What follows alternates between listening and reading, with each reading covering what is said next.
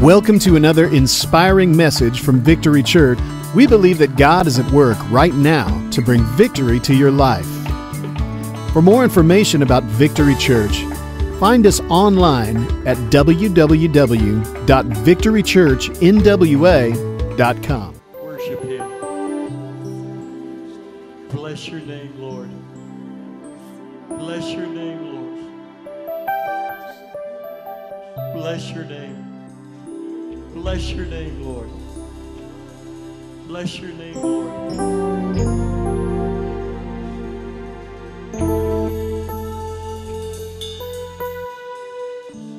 Hallelujah. Comes from you. You're the heart of my contentment. Oh, for all I do.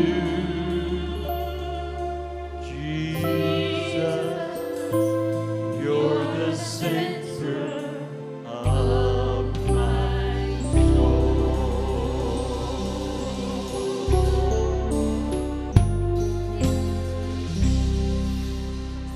I have basically over the last year and a half to 2 years, I have fasted a particular thing in my life because I just, frankly, my blood pressure can't stand some of the things that I see when it comes to news that goes on around our world. But obviously, it doesn't make any difference whether I watch it by means of TV or not. There is this thing that happens where people talk, people think I should know everything about what's going on, and the next thing you know that starts happening with it is I begin to find out about all the things that are going on in our world. The thing that I want you to know today is regardless of what our world is saying today, I know where the center is. Are you with me? Now, I know that there are people that think we're crazy because we believe that way. I know that there are those who have the idea that we have this false reason for why we believe and why we do the things that we do. But I am as sure can be that there is a God who is in control of my life and your lives in this room today, and He's there with you to help you through your stuff. When the devil wants to jump in the center and bring a fight, let him jump in the center to bring a fight, because my Lord will jump in the center with me, and He will help me in my situation. Hallelujah. Hallelujah. He's in the center of what we do, of my joy. Oh, all that's good and perfect comes from you. Oh, you're the heart of my contentment. Oh, for all I do. Jesus, you're the center of my joy.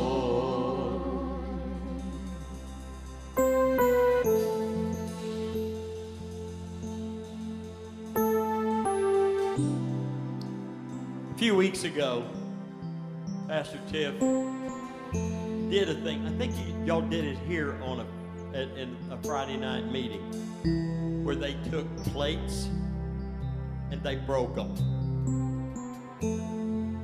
And the challenge was, after the plate was broken, was to put the plate back together again. And I almost called to see if someone would bring their plate this morning, because this is what I found out. I tell people about this all the time. I have a favorite cup at the house. I don't use it so much anymore, but it's still my favorite cup. I've got this thing for cups, period, but I've got a lot of Starbucks cups, not because I really think Starbucks coffee is the greatest coffee in the world. It's not because of that necessarily, but I just like their cups. I think they're cool. And they make them tall size for people like me that like to drink big cups of coffee. But I've got this one cup that's a Starbucks cup that's got a chip out of it. Now, I've got tons of cups, lots of cups, more cups than I need to have, no doubt about it. I don't have to keep that cup. I don't have to.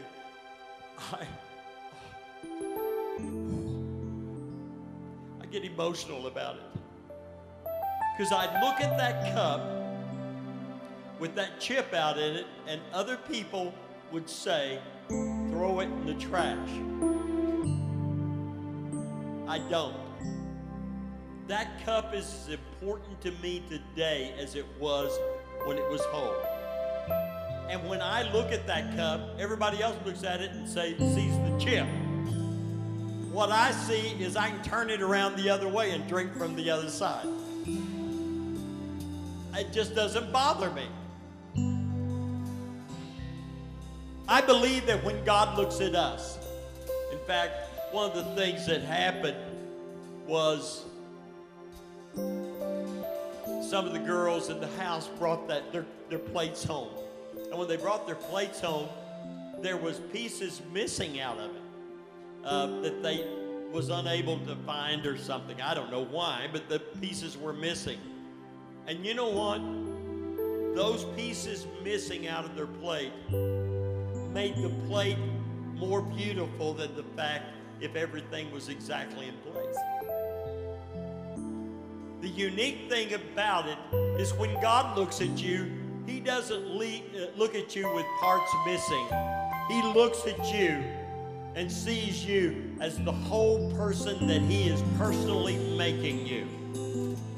It doesn't make any difference who we are. Every one of us have imperfections in our life. Any perfect people in the house this morning? I didn't think so. But what we have in this house today is a lot of people with chips, bruises, all kinds of junk happening in your life that makes it look as if your life is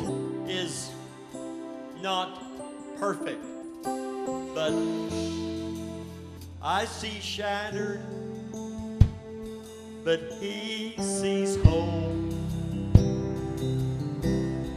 I see broken, but You see beautiful.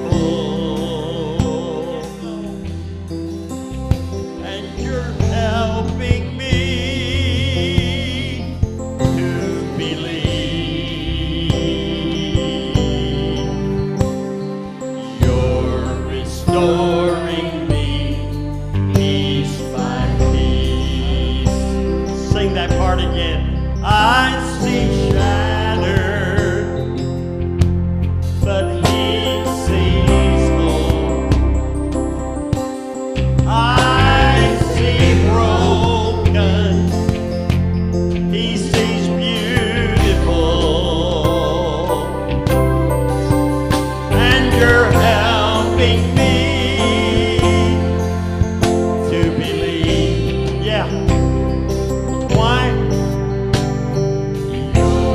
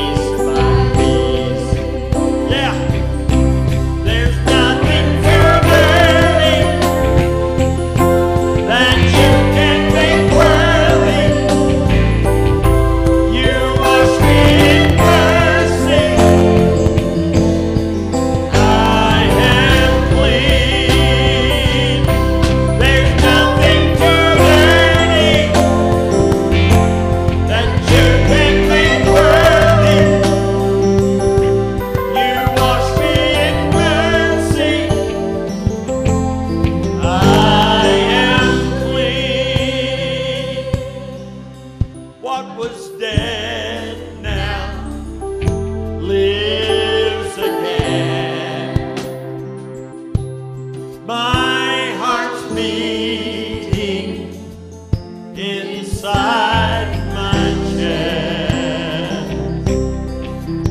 Oh, I'm coming alive with joy and destiny. Why? You're restoring me. Peace by peace. Say that part again. Because you're restoring me. Peace by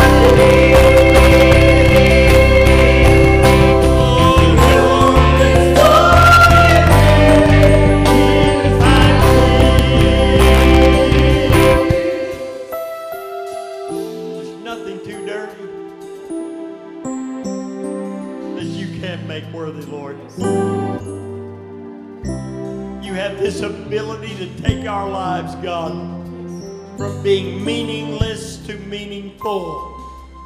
You have the ability, God, to take our lives with its chips, its brokenness, and you can restore us back. You restore us together, piece by piece. You are such an awesome, awesome God. There's nothing too dirty that you can make worthy. You wash me in mercy. I am clean. There's nothing too dirty that you can make worthy. You wash me in mercy. I am clean. I see shattered. I want you to get this in your heart. He sees whole. I see broken. You see beautiful. And you're helping me to believe. Yeah. You're restoring me piece by piece. There's nothing too dirty that you can make worthy. You wash me in mercy. I am clean. There's nothing too dirty. Yeah, that you can make worthy. Hallelujah. You wash me in mercy. I am clean. Why? Because you're restoring me piece by piece. Yes, yes, yes. Oh, you're restoring me piece by piece. One more time. You're restoring me piece by piece. Would you worship him and thank him for his restoration power for you in your life? Hallelujah. You're such an awesome God. How we love you, Lord. How we love you, Lord. How we love you, Lord. How we love you, Lord. How we love you, Lord. How we love you, Lord. So awesome and powerful you are to us, God. Praise God. Thank you, Lord. Thank you for being with us, Lord, in this house today. Amen. Amen. We got stuff going on in our world. The Bible talks, I think it's Matthew 24 is one of the places that it talks about it. When we start looking at the end of time, what are those signs? Well, some of the signs was there was going to be famines and earthquakes, pestilence.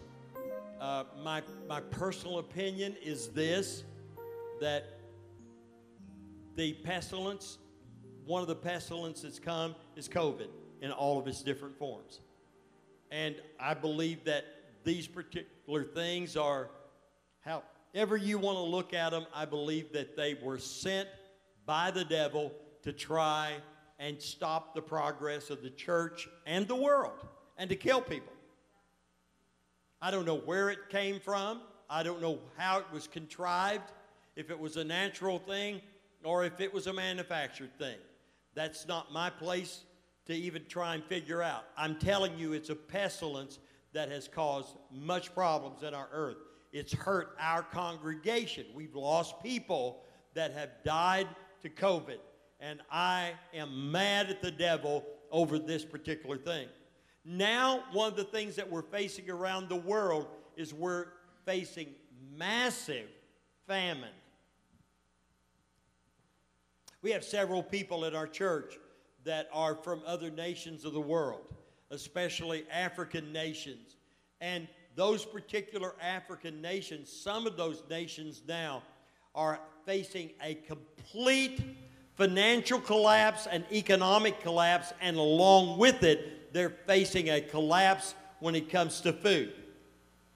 Right now, one particular nation that I know of, two particular nations that I know of, their relationship of their money to our dollar, it now what was, for instance, 10 of their dollars to one of our dollars is now 20.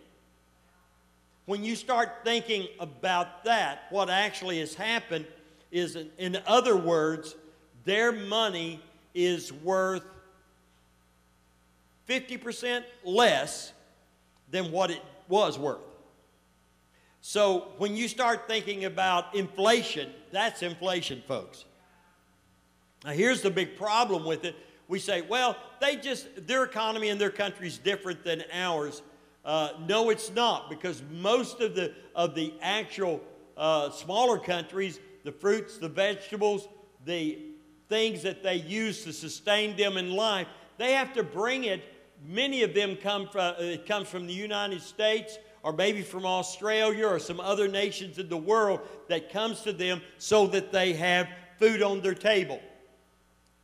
One young lady that we know of in one particular country a few weeks ago drove 2 hours to find a few bottles of water. That is critical. When I start seeing all the things that's happening, I see the war that's going on in the Ukraine. I see both sides and the fighting and all the stuff that's going on. This is what I want to say to you today. It is not just about the United States. We have this thing that the only thing we want to think about is us and what's going on with us. I'm going to tell you something this morning. Our world is broken. Our world is in a mess. Our world is sick.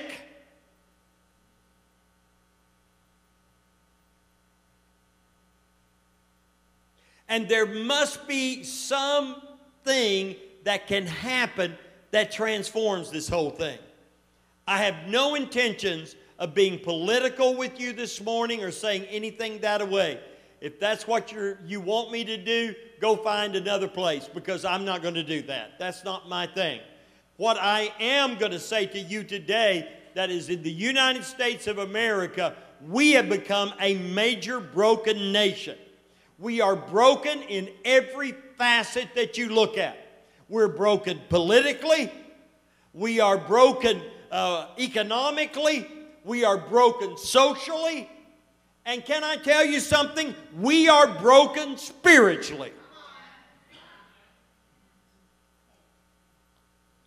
What we've done is we have allowed ourselves to become so involved in the issues. And some of you need to get off of Facebook and stop looking at all the junk you look at. You say, I got too much time on my hands. I just go there because I'm bored. Come out with me. I'll get you out of bored. Because I can find you something to do that will keep you out of that kind of mess. Because you see, what we do is it brings us into brokenness. Are you with me? You know, if you stay around people that want to talk about it long enough, you can have enough people come up and call you ugly till pretty soon you're going to think you are. You're going to have people come up to you and say, you're sick. Man, don't you look sick? And you're feeling good until after a while, they just keep telling you, you look sick. Maybe I am. Maybe I need to check my temperature. Next thing you know, you're going to Walgreens to get something to make you feel better when you wasn't in bad shape in the first place. But what we do is if we talk about it long enough, experience it long enough that way, the next thing you know, it changes our attitude. And when our attitude becomes changed, all of a sudden, we who were possibly whole are not whole anymore. Because of the influence that's around us. So, my word to you today is stop looking at everything else and go to the Word. Go to the Word. Allow the Word of God to become alive inside of your life. Now, this is what happens in the book of 2 Chronicles chapter 7. They had just finished the building of the temple. Solomon had completed the work. Monies had been given. All had been accrued, prepared for the building of the temple under his father David. And they build this wonderful, wonderful temple. And when they get it finished, this is what happens. Solomon begins to pray to God. And he says, God, this is what I want from this temple. I want that this temple will be a place that people can pray to and know when they pray to this temple that there will be something significant happen in their lives. That whatever their problem is, whatever their need is, they can just pray toward this temple and know that you are going to hear their prayer. So what happens in Chronicles, 2 Chronicles chapter 12, then the Lord appeared to Solomon by night and said to him, I've heard your prayer, and I have chosen this place for myself as a house of sacrifice. And when I shut up heaven and there is no rain, that's called drought, and command the locusts to devour the land or send pestilence among my people. What I was talking about just a few moments ago. Look at the next verse. If my people who are called by my name will humble themselves and pray and seek my face and turn from their wicked ways, then I will hear from heaven and forgive their sins and heal their land. Now, do you believe that? If my people who are called by my name will humble themselves and pray and seek my face, turn from their wicked ways, then I'll hear from heaven and I will forgive their sin and heal their land. Next verse, Michael. I want you to see this. This is an important verse. My eyes will be open and my ears will be attentive to the prayer that is made in this place. Here is something unique. Daniel, later on in the scripture, is one of those that was taken captive by the Babylonians, and I'm going to talk about that more in a moment. He was taken captive by the Babylonians, taken down to Babylon, away from his homeland. And when he gets there, in order to cause unrest and to get rid of Israelites who are there, what they did to Nebuchadnezzar, they told him, later on Belshazzar and others told them, Daniel prays every day toward that temple. Every day he prays toward that temple. In fact, 3 times a day, Daniel would pray toward that temple. That temple was hundreds of miles away from him, but he prayed toward that temple every day. Because of him praying toward that temple, they had him seized, locked up, thrown in a den with lions, And you know what he did in the den with lions? He prayed toward that temple. Now, how did he know what direction to turn that would be that way, down in that den of lions? I don't really think it was the direction of his face that made any difference. It was the direction of his heart. So he prayed. He prayed. King shows up the next morning after he's been in the den with the lions all night. And when he shows up the next morning, they open it up. And the king, who had no rest that night, because he was worried that God's man was going to be dead because of the lions, his hair probably didn't look too good. His robe was probably not on straight. He didn't look quite as kingly as he had looked a few days before. But he walks up to that den. They roll away the opening there to that den. And he hollers inside and says, "Oh, Daniel, are you okay?" This is Coffman's paraphrase version. And he said, "Oh, King, live forever. God was with me last night. Leo became my pillow.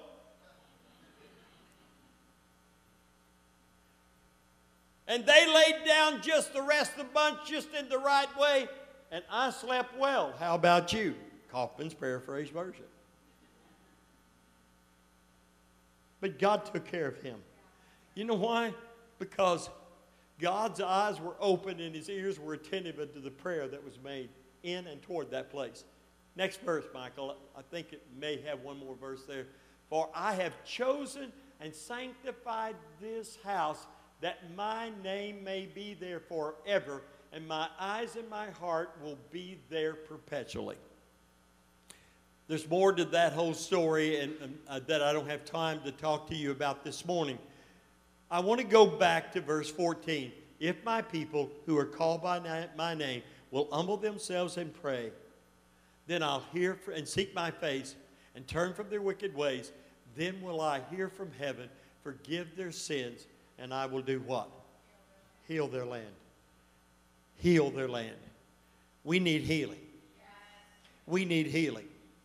We need healing. There's got to be something that transforms our situation. I wrote some things down, and I'm going to read through them, because if I don't do this, I start preaching, I don't talk about some of these things.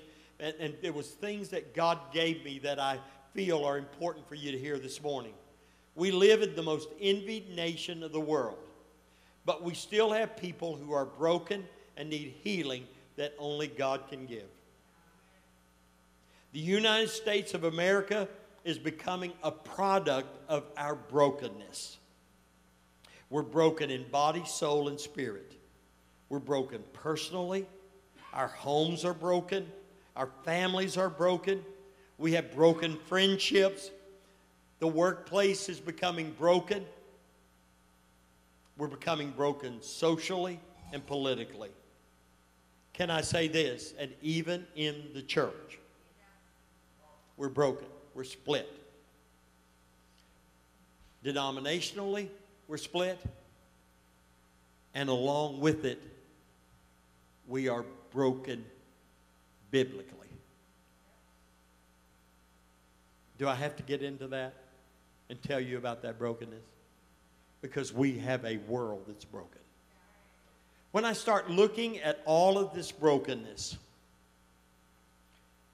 it causes me to understand some of the things that I see today. We have bitterness and hatred that has divided our nation and turned us into haters, murderers, thieves, racists, and immoralists. We are broken physically, mentally, and spiritually. We have medical doctors, we have psychologists, we have psychiatrists using every means at their disposal to right our wrongs and heal our brokenness. Yet we're still messed up. When I began to think about this, all of a sudden the Holy Spirit began to speak to me about Israel. From the time that this 2 Chronicles 7 happens to the time that Christ comes on the scene is several centuries. But involved in these centuries, what you actually find happening is, you could call it apostasy if you think about it from our day to day. But what you'll find is you're going to find from the time of David and Solomon's beginning, you're going to find that all of a sudden Israel becomes, first of all, divided. Because Judah was divided off. Judah and Benjamin, those two tribes divided off from the others. And you have the nation of Judah, and you have the nation of Israel. And you have two kings that come into play after Solomon. So first of all, they become divided. Then the next thing that happens in this division, you'll find that they also came to the place that no one was completely holding on to the right truths and beliefs about God. And all of a sudden, other things began to filter in to their belief structure. You know what I'm talking about. A baby was born. A baby? Yeah. You're going to call his name Jesus. He's the Savior. Because he's going to save the people from their sin. He's going to transform the situation. So, the Savior's born. The Savior's born, and this is what happens. Luke chapter 4. After 30 years of being raised in his foster father Joseph's carpenter shop, the day comes that he leaves the carpenter shop, goes down in chapter 3 of Luke, and is baptized by John in the river Jordan. And while he's being baptized, the heavens opens up. Holy Spirit descends out of heaven, a dove on his head, and a voice out of heaven said, "This is my Son, in whom I'm well pleased." All that in place. He finishes it up. He leaves there. He goes into a desert place and he fasts for 40 days and nights. And he has the devil come and tempt him, and he wins over the temptation. And when he gets to the end of the temptation, he walks out of that desert place. He goes to the city where he grew up, and he walks into the synagogue on the Sabbath day. And when he gets in the synagogue on the Sabbath day, it says, as his custom was, they brought to him the book of Isaiah. And when he gets the book of Isaiah in his hand, he found the place where it was written. Listen to this. The Spirit of the Lord is upon me, because he has anointed me to preach the gospel to the poor. He has sent me to heal the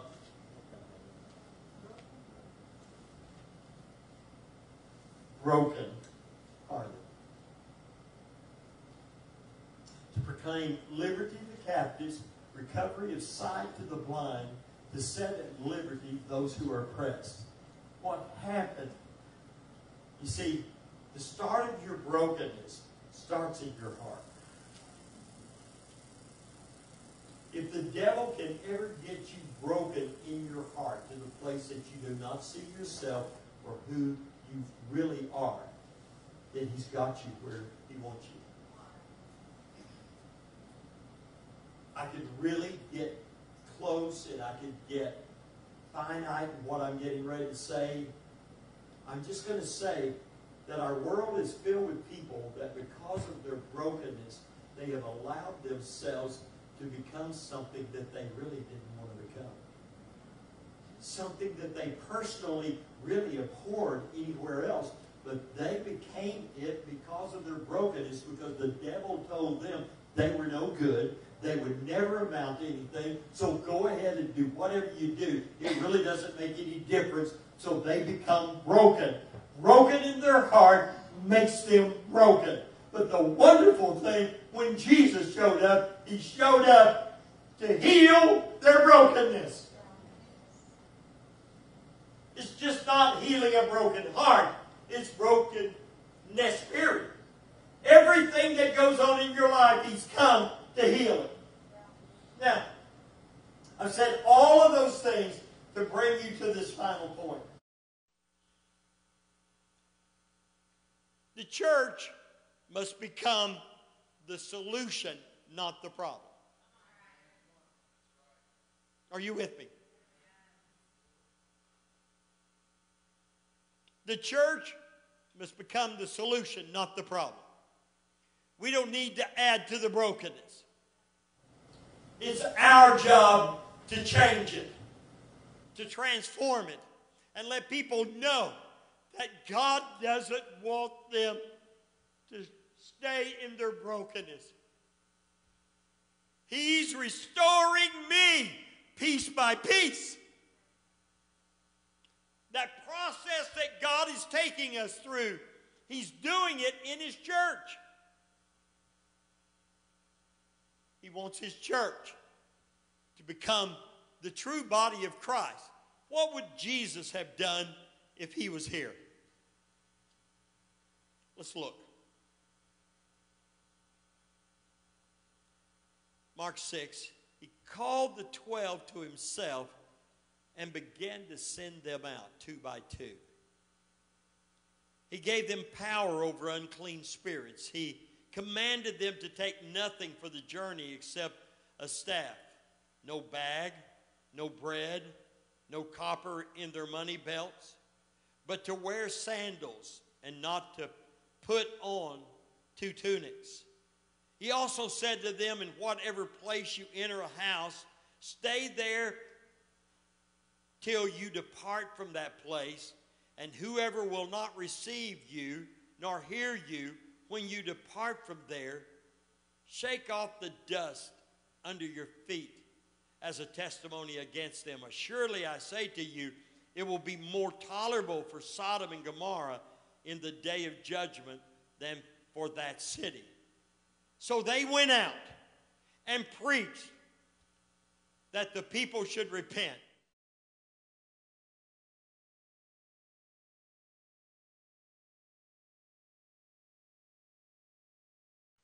What's the church here for today? Do you think it's any different today than it was then? Do you believe that the same God that was real at that time, that was saying to them to do that, do you believe that He's saying the same thing to us today? I believe so.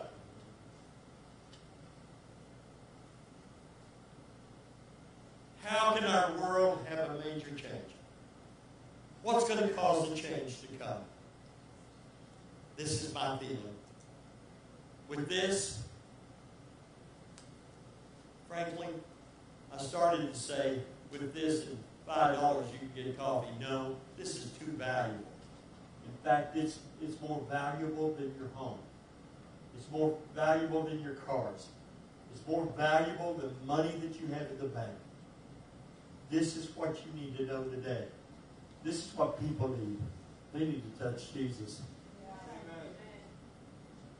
If our world's going to change, if there's going to be any change, if there's going to be healing of the brokenness, if there's going to be any transformation come, I don't know. You may say, Pastor, you're just out there. You're so emotional. You just get into this stuff. I guess so. Maybe I am. But I really believe with all my heart, the answer to our world today is not in the next president or the next senator or who's going to have a particular office somewhere. I believe our answer is when people can touch Jesus. And you see, this house must be a place where people can come and touch Jesus and their brokenness will be healed. Are you with me? Do you understand what I'm saying? If all we're going to do is just play church, goodness gracious, I don't have time. I just don't have time. But I'll tell you what I want to see. I want to see people's brokenness healed. And I know I can't heal their brokenness. I know I can't transform them. I know that the words that I say are not intellectual enough and powerful enough, and I can't spin the right kind of thing that causes it to happen. The only thing that I know that can change it is when people touch Him. And the presence of God has got to become strong enough in this room that when people walk into this room, they come into this place, their brokenness can be healed. Scripture says, Mark 6, and when they came out of the boat, immediately people recognized Him, ran through that whole surrounding region, and began to carry out beds of those who were sick to wherever they heard that He was. Wherever He entered into villages, cities, or in the country, they laid the sick in the marketplaces and begged Him that they might touch the hem of His garment. And as many as touched Him were made well.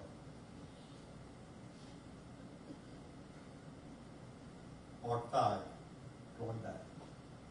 A certain woman had a flow of blood for 12 years, had suffered many things from many physicians.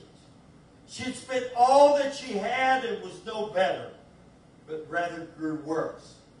And when she heard about Jesus, she came behind Him in the crowd and touched His garment. She said, "If only I may touch His clothes, I'll be made well." Immediately the fountain of blood dried up, and she left. She felt in her body that she was healed of the affliction. And Jesus, immediately knowing in Himself that power had gone out of Him, turned around in the crowd and said, "Who touched my clothes?"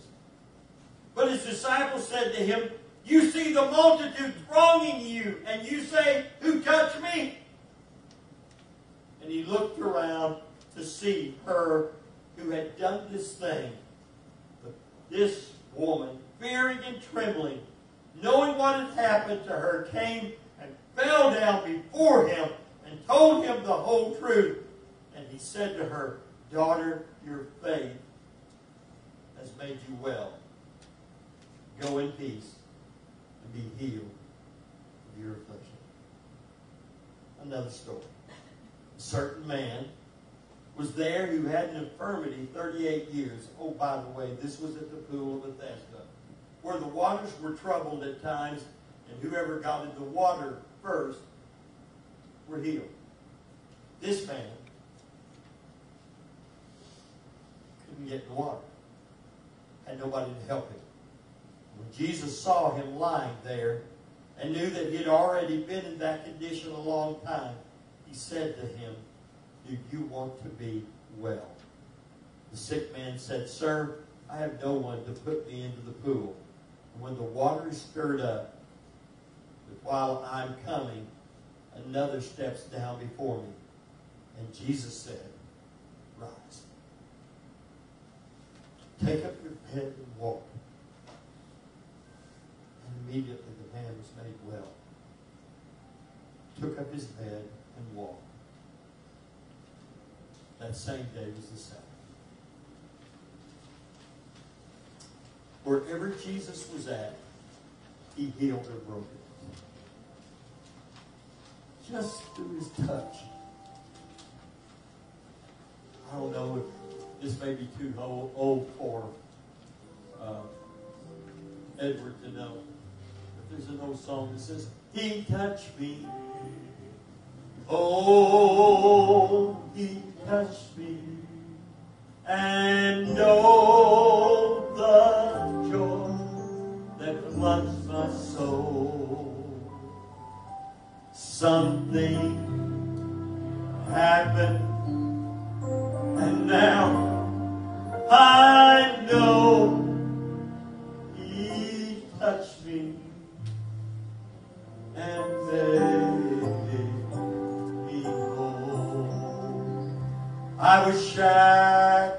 by a heavy burden, neath the load of guilt and shame. Then the hand of Jesus touched me, and now I am no longer the same. Oh, he touched me. Oh, he touched me. And oh, the joy that floods my soul. Something happened, and now I know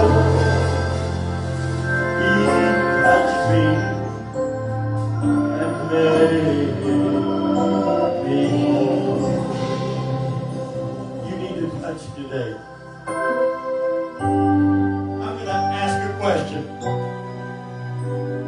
I know pretty well everyone in the room. I know we have one brand new guest family at the back that I talked to on Friday night, and I'm so glad you're here. Not trying to single you out this morning, but I was so thrilled when they came in. I say to people in this room, I don't know who you are, but there may be someone here. In fact, I think there is someone here that your life has been filled with brokenness, and you need God to touch you. I believe there's several somebody's watching by means of internet. I'm not real good at this. But whoever you are, I want to speak into a camera, whichever one you tell me to look at. Get up close on my face. John, over there. I'm saying to somebody out there, you're broken, your life's in a mess, and you need God's help. And I speak to you today and say, God wants to touch you right now. Hallelujah. No theatrics. I'm just giving you my heart. God wants to heal people's brokenness.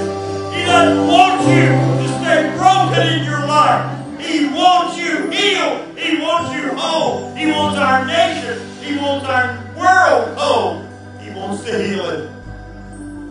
Now I'm going to tell you, if it don't get healed one way, it's going to get healed another way. Because in a moment, in a twinkling of an eye, he's coming back. When he gets back, he's going to set up a kingdom that's never going to be destroyed. But can I tell you, he's in this room today. He can walk out of here with you today. God can help you today.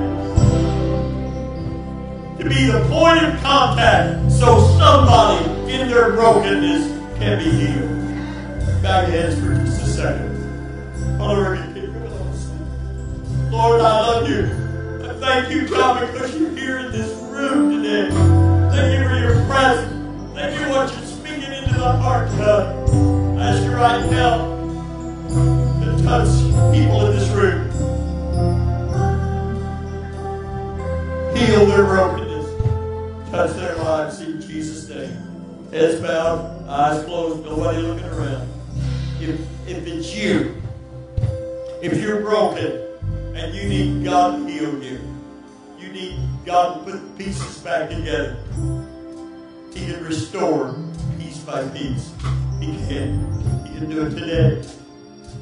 Heads bowed, eyes closed, nobody looking around. If that's you, and you need God to heal your brokenness, would you lift your hand right quick? Thank you, thank you, thank you. Hallelujah, hallelujah, hallelujah, hallelujah. You put your hands down, bless your hearts. Thank you for being so open with me. God, hallelujah. Lord, right now, touch this place and touch these people. Stand to your feet, would you? Stay in an attitude of praise and prayer to God, worship to God.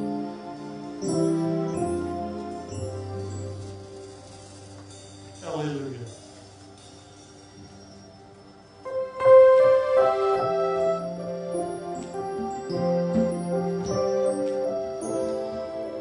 Hallelujah. Hallelujah.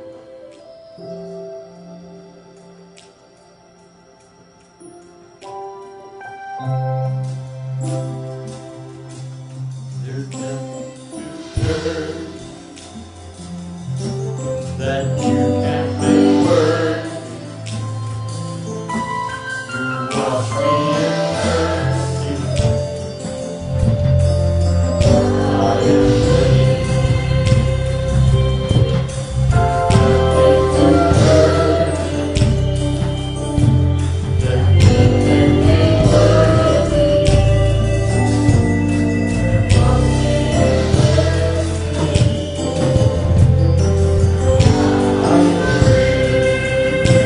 If you lifted your hand and you'd like to have personal prayer prayed with you,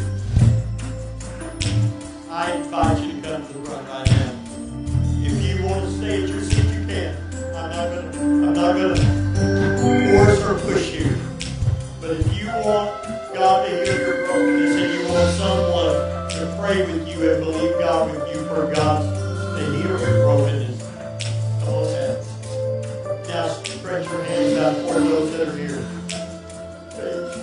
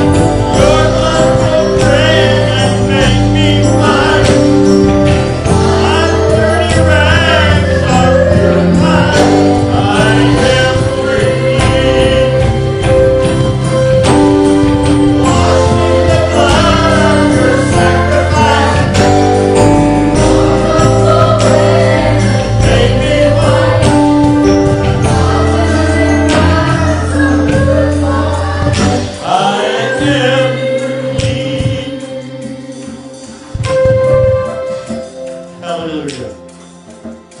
Hallelujah. God, I ask you to touch those watching by means of internet